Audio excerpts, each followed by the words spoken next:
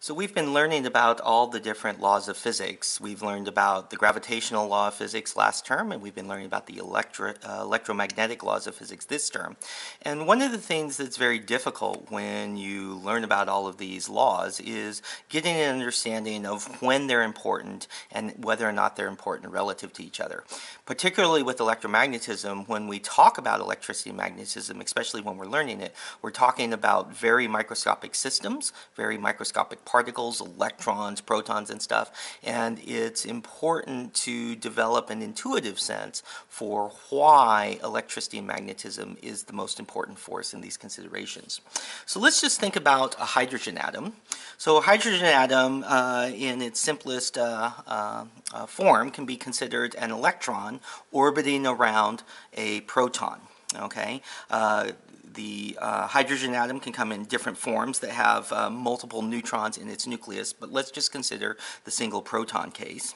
And what I want to know is, if I know the distance that the electron is away from the proton, what is the relative strength of the electrostatic, the Coulomb force, compared to the gravitational force? Okay, so that's a straightforward calculation that we can do. Let's do it algebraically first, and then what you'll see is that lots of the considerations in the algebraic formulation will cancel out and leave you with only a few numbers that you have to multiply or divide together to answer that question. Okay, so what we're interested in is the relative strength of the two forces, and whenever we talk about relative strength, the easiest way to do that is to form a ratio. So let's imagine a ratio that is the force given by Coulomb's law divided by the force given by the universal law of gravitation. Okay? Now, both of those have a very similar form. Coulomb's law is a constant, Coulomb's constant, times the magnitude of the charges involved, let's write them as Q1 and Q2, divided by the square of the separation between those two. The gravitational law has a very similar form. It also has a constant, the universal constant of gravitation, or Newton's constant.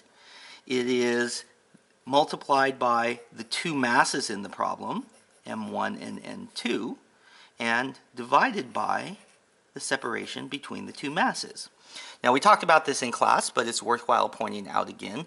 Both of these force laws look exceedingly similar to each other. And so this is what ultimately is going to make this problem easy to do. Okay, so before I go too much farther, let's do some algebra. So this 1 over r squared in the numerator cancels with this 1 over r squared in the denominator. That makes our life a little bit easier. And all of this reduces to the ratio of the two constants, Coulomb's constant over Newton's constant, times the magnitudes of the two charges multiplied together, Q1, Q2, divided by the magnitude of the two masses multiplied together, M1, M2. Okay? So, now, at this stage, I can just multiply all these numbers together. These two constants you can look up. The fundamental charge carried by both the proton and the electron is the elementary charge, E, 1.6 times 10 to the minus 19 coulombs. And then you can look up the individual masses of the proton and the electron.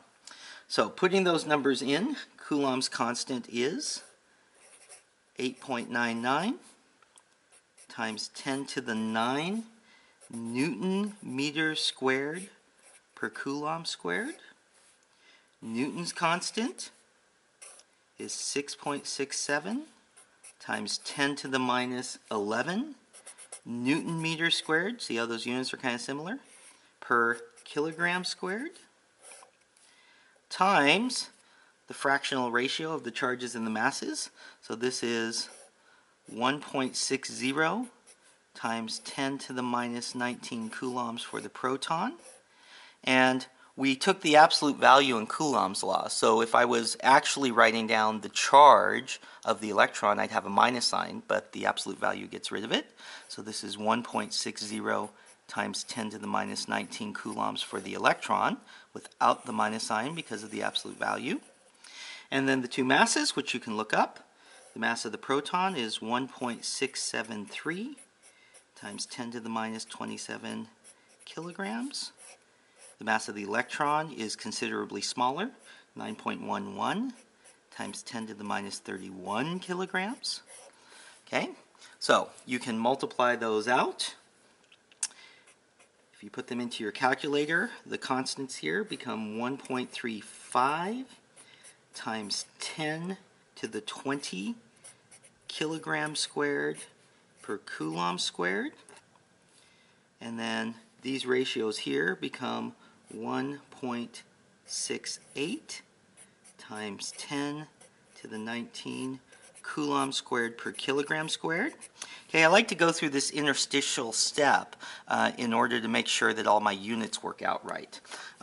Unit tracking is one of the easiest things you can do to ensure that you're getting the right answer as you're doing calculations. So at this step up here above, I had canceled out these Newton meter squareds because there's one above and one below, so they cancel out. And this 1 over kilogram squared in the denominator combined with the 1 over Coulomb squared in the numerator to give me this kilogram squared per Coulomb squared. Over here I got Coulomb squared per kilogram squared from this ratio, and what you see is they cancel out, leaving me with a dimensionless number, which is exactly what I would expect from a ratio. Right? This is Wheeler's first moral principle, knowing the answer before you start. When I started, I constructed a ratio of two forces. This should be newtons per newtons, which should be dimensionless by the time I get to the bottom. And indeed, that's where I find myself. So we're doing great. Okay, so I'm left with just two numbers, which I multiply together. And if I multiply them together, I get 2.26 times 10 to the 39. That means that the electrostatic force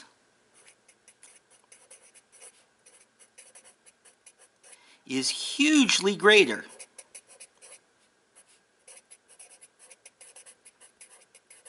than gravity. What that means is that in all problems where we're simply considering the interactions of two charges in close proximity to each other, the electrostatic force is going to be the dominant force. We have said many times, and we will continue to say, that we're going to neglect the gravitational force because we can do a calculation like this. Always in any problem, when you neglect a force, it's your choice. You're making the judgment as the person solving the problem that it's not important. And if you ever doubt yourself, you can include it. But what you see is that when you get numbers like this, the ratio of the two is so dramatically different that even if you did include the gravitational force, it wouldn't make any difference to your problem. Okay? So good luck. We'll do some more problems soon. Have fun.